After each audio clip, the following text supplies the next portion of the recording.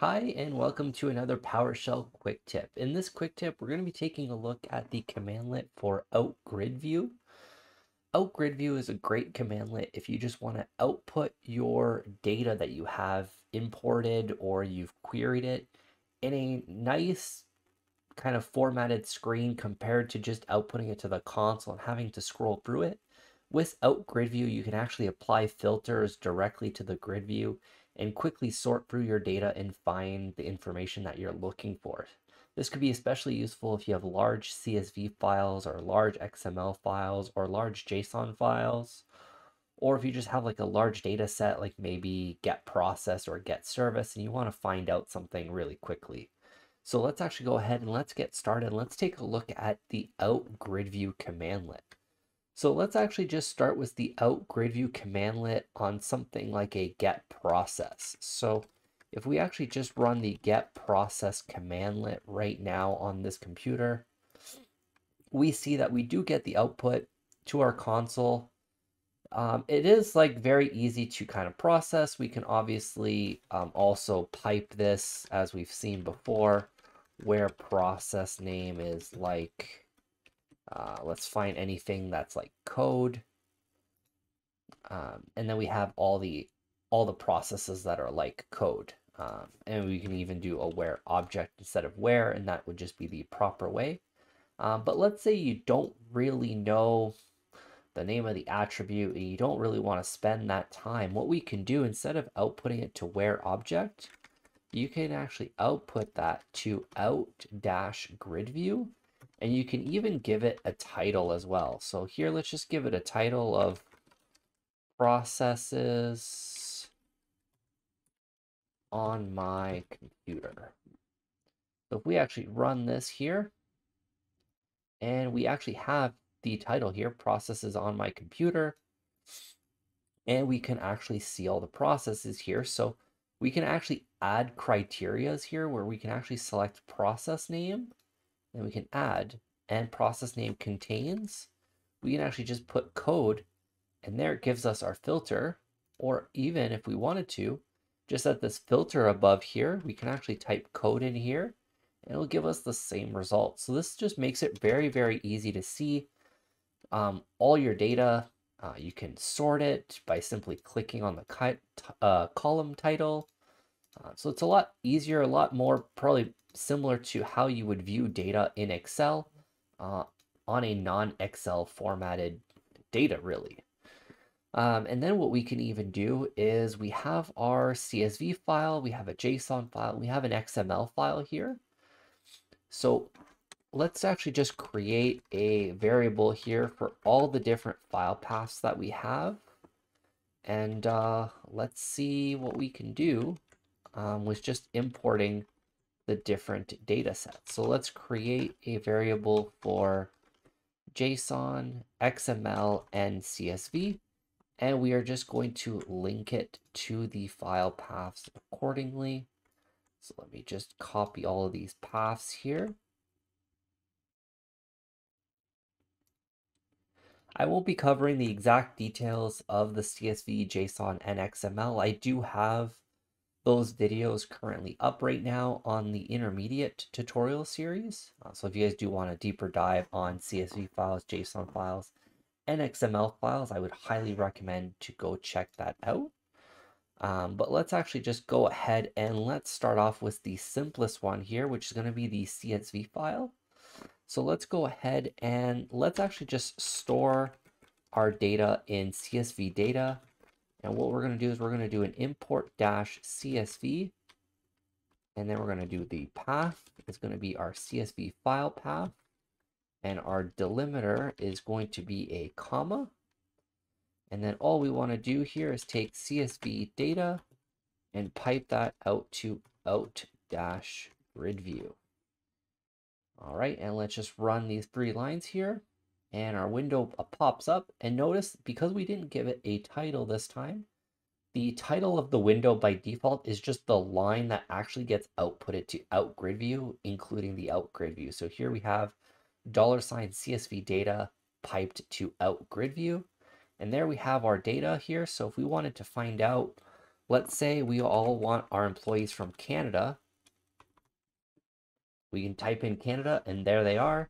If we want all of them from the States or United States, but either way, it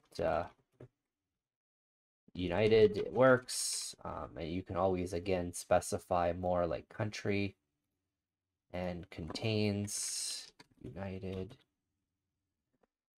So there are a lot of options that you can do. Again, you can sort them by alphabetical order. Now, if this was a large CSV file, this is where you can see that benefit compared to just looking at the data plainly in the console. It's a lot more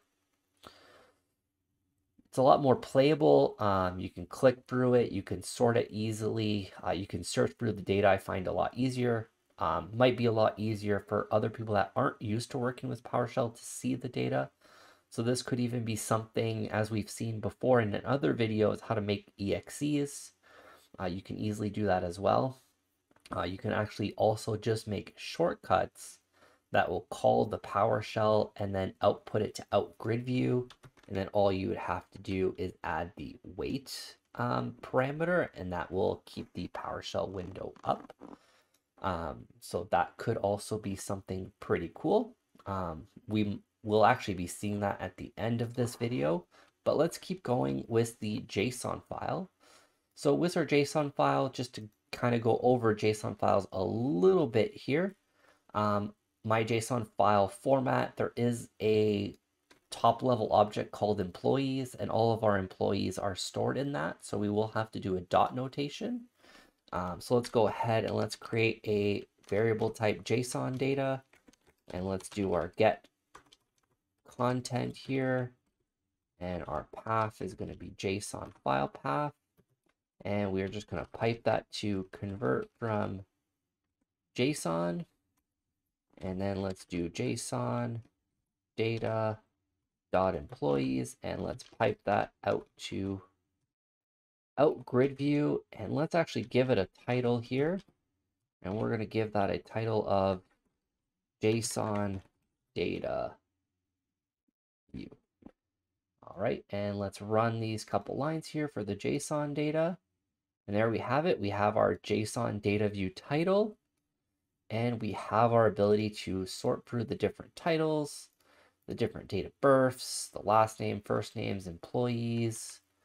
So we can easily search, let's say, who was born in 1987, and we have our employees that come up here with the date of births. Of course, if they had the employee ID of 1987, they would all also appear, unless you did a date of birth that contains 1987 here.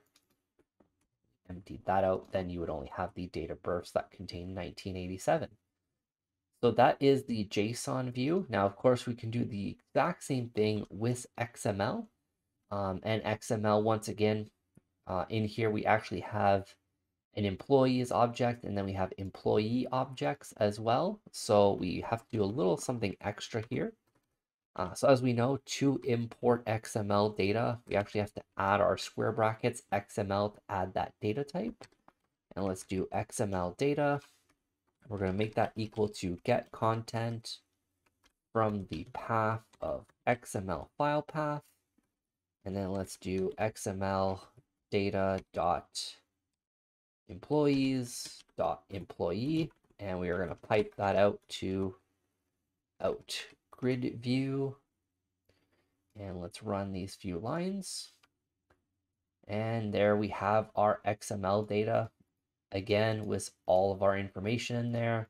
Once again, we could still sort the exact same way and view that data very, very easily. Now, of course, what we did here as an example, I'm just going to use the CSV file as an example, is we actually stored it into a variable, but you actually don't even need to do that. You can actually do an import dash CSV path CSV file path delimiter. Let's put our delimiter here, comma, and we can output that directly to Out-Gridview. And we don't even need to store it into a variable. We can output that data right away. So that is very, very handy. You can easily use that for exploring your different datas in PowerShell if you don't want to look through the console and look through all that information as well. So let's actually see how we can actually also create a shortcut on the computer, let's say to give to an employee or a coworker, a manager that might not necessarily be comfortable using PowerShell, but they can use the data very easily for them. So let's actually go ahead and let's do show more options here. And let's do a new shortcut. And what we're going to do is the location of the item is we are going to go ahead and I believe we should just be able to do PowerShell. So PWSH. For PowerShell 7, it's actually going to be PowerShell all typed out here. And let's do a dash command. And let's do a pair of double quotes here. And it's going to be a get process. We're going to pipe that to Out-Gridview. And then dash wait. Let's go next. And there we have it. So if we double click on it, there it is. It runs our PowerShell script that we have for get process. And if we close the Out-Gridview, it automatically closes that PowerShell window. So as an example here, let's go back into properties. So as you can see, it's running PowerShell. It's getting the get process, and we have outputted it to with a dash wait. If you do not put this dash wait here, this is what happens. It'll open and it'll close right away. So that's kind of where I mentioned a little bit earlier. If you're wanting to create a shortcut, always add that dash wait at the end, and that'll actually get it really nicely. So what you could actually do with this possibility of just quickly getting data out and being very visible with Out-Gridview, they can easily sort it and get that information. If you created yourself some REST PS using some other videos, or if they have Active Directory tools installed, you can easily set them up with shortcuts to get all the employees in the company or something. And then they can easily filter it with that easy filter bar at the top, or with selecting the different filters in Out-Gridview. Out-Gridview is very, very good for people that aren't really used to playing with PowerShell, aren't really used to doing the pipe where or pipe sorts. Out-Gridview is very, very useful.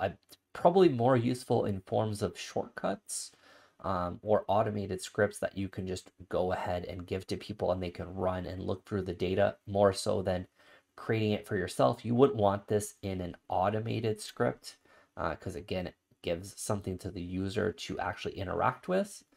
But if you're handing it to people that, again, aren't used to PowerShell or just want something quick and easy to use, Out-Gridview is a great commandlet to use. Hopefully you guys find a use for it in your scenarios as well. Hopefully you guys enjoyed this video. If you guys have any other commandlets that you guys want me to cover, please let me know down in the comment section down below. Please be sure to subscribe, hit that like button, and also hit that notification bell to be notified when that next video comes out. And I will see you guys on the next video.